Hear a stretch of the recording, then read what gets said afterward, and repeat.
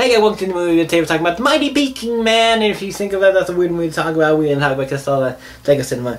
It is a movie about a giant, like, ape creature called the Mighty, I guess, Peking Man. He has a button.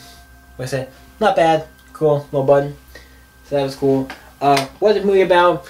It's about these guys who go on an expedition to find this thing. I don't know if they're trying to find the Mighty Peking Man, but they're trying to go find something. And then they find the Mighty Peking Man and this girl who he's taken in and cares about. And then obviously it's like almost basically like a version of King Kong, where he brings the girl back and they go back to you know, civilization, and King Kong is like treated like a circus animal or whatever. You know, he's in a big cage and everybody's there to watch him, and they stuff into it. It's basically what you would expect. It's like kind of like King Kong, so basically that, but a lot more cheesy, a lot more goofy, a lot more like, you know what I mean. I'd say goofier, more like tongue-in-cheek and funnier. It's not as serious as King Kong, but still, like, I do think it was a fun movie. Mighty Peking Man, to me, because it's a quick review, most of these reviews are quick and I don't go too much into it, but that basically explains the movie. The movie, for me, gets a, I'm gonna give it a 7 as well.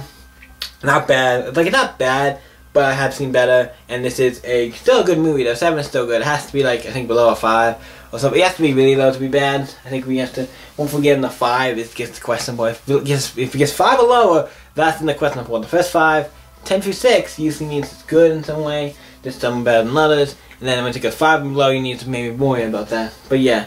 So yeah, I really enjoyed it. This gets a 7. The Mighty Peking Man. Tell me what you thought of the Mighty Peking. Have you seen the Mighty Peking Man?